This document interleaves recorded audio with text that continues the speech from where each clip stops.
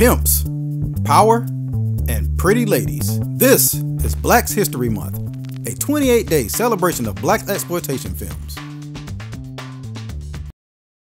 Welcome to the town of Buchanan, or Bucktown to you. Bucktown, USA, as it's known in some places, was advertised as another ensemble cast team-up film, kind of like Three the Hard Way.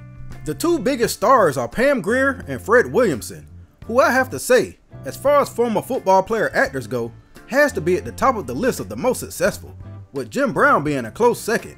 The movie also stars Thomas Razulala again, who along with people like Gloria Hendry are unsung MVPs of the blaxploitation era in my opinion.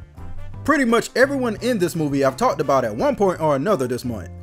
Tony King is here, and he was not only the traitor Zach in Hell Up in Harlem, but he was also the worst member of Gordon's team in Gordon's War.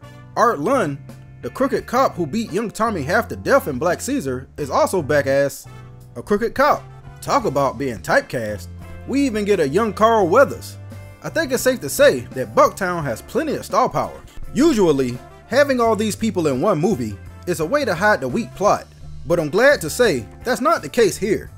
Bucktown is a strong movie from beginning to end, and actually delivers a few surprises. Duke Johnson, played by Fred Williamson, comes into town to bury his dead brother. He's dropped off at his brother's nightclub, only to find it closed and shut down. From here, he has to unravel the mystery of his brother's suspicious death, and try to pick up the pieces the best he can. Turns out, the town is run by corrupt cops who collect protection money from all the businesses in town, and in turn terrorize the black residents. Duke's brother refused to pay, and that's what led to his death. At this point, Bucktown seemingly turns into a basic small town us versus them story. When realizing he's outnumbered, Duke calls in his friends to help him fight back against the cops. You would think that it's building to a big climax with the corrupt cops and the chief of police, but by 45 minutes into the movie, all of the cops are dead. So what's left to do? I won't ruin what happens next, and if you want to watch this movie, I suggest you don't read about it beforehand, because not knowing what happens provides quite the twist, and I think it elevates the movie above what it appears to be on the surface. I will say that I like the idea of a town fighting back against a corrupt cop system that's designed to oppress them. There's some subtle commentary here with the fact that the blacks in town outnumber the white cops, but still allow themselves to be subjected to oppression. Even the mayor is black, so you know it's deeper than just power.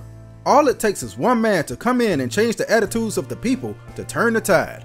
One thing I don't like about the movie is how Pam Grier is kind of relegated back to damsel in distress. She's the widow of Duke's brother, and is kind of distrustful of Duke because he never contacted his brother while he was still alive.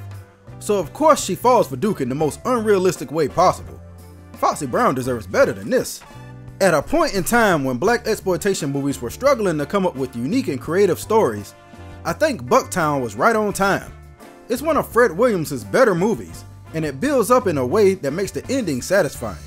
When you get a chance, take a trip down to Bucktown, USA.